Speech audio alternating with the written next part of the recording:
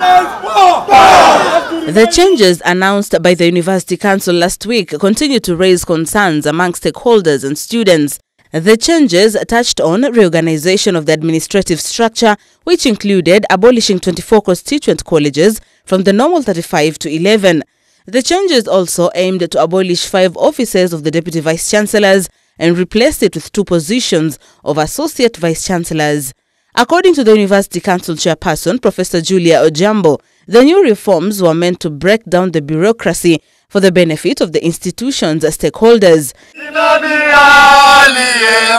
In the letter that was copied to the head of Public Service Joseph Kinyua and Attorney General Kihara Kariuki, Treasury CS Ukur Yatani, among others, CS Magoha ordered that the changes be suspended until they are given a green light by relevant authorities.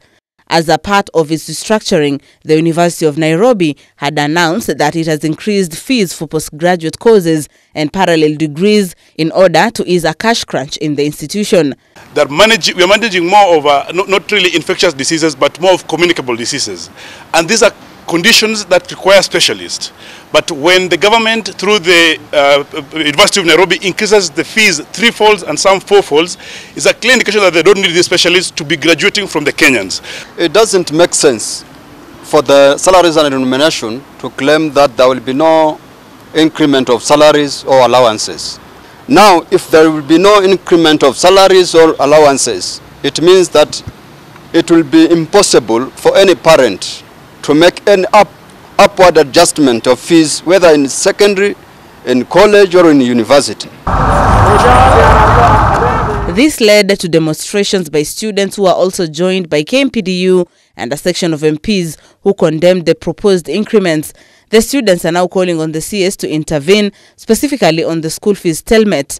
And I want to urge all comrades to prepare for a do-or-die face-off. We are giving the government until Monday to address our situation, or else we are going to call for a mass demonstration across the country. So I want to call upon the President, His Excellency Uhuru Kenyatta, to ensure that tuition is free in the institutions of higher learning, and also to increase the HELB allocation.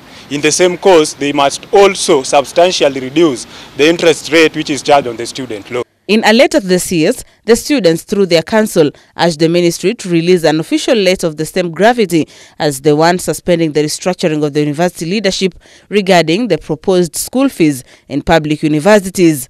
Was that we got a sneaked proposal by the university administration that was signed by Prof Sakiyama on 19th of May 2021 before a retreat.